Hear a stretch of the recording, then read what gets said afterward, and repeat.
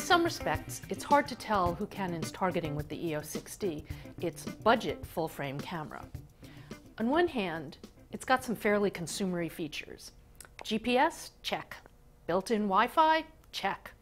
Single SD card slot? Check. Viewfinder with less than 100% coverage? Check.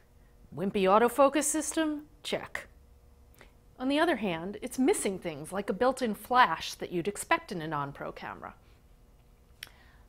But it's not that the 6D isn't a really nice camera. I happen to like it a lot. It's got great photo and good video quality, a relatively fluid operational design with a soft shutter action and a solid but not weatherproof build. Photos are everything you'd expect from a full-frame model. Sharp, with good tonal range, and they're usable well into the higher ISO sensitivities, with lots of details in the highlight and shadow areas. The Wi-Fi implementation fares pretty well, as long as you bypass all the stuff that requires a Canon Image Gateway membership, such as direct uploads to other websites. The camera remote app lets you change shutter speed and aperture, ISO sensitivity, and exposure compensation, which is a lot more than you get with other apps. As usual, the GPS operation was pretty spotty here in New York City. I could get a signal while shooting in Union Square, but practically nowhere else. And if I forgot to turn it off, it drained the battery by incessantly hunting for a signal. That's par for the course, though.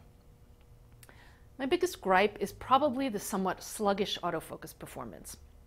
While the camera performs pretty quickly in good light, and it has a reasonably deep buffer to maintain its 4.5 frame per second continuous shooting rate, the autofocus really slows down in dim conditions. I think what's most frustrating is that the 6D should be clearly better than the older, cheaper 7D, and it's not.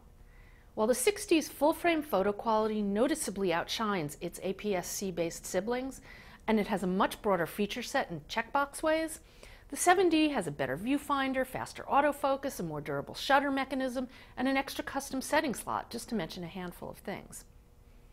If you're thinking of moving up from one of Canon's APS-C-based models like the 60D, it's definitely worth it for the photo and video quality.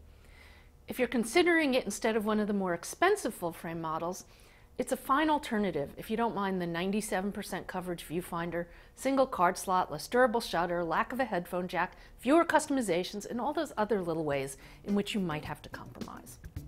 I'm Lori Grunin, and this is the Canon EOS 6D.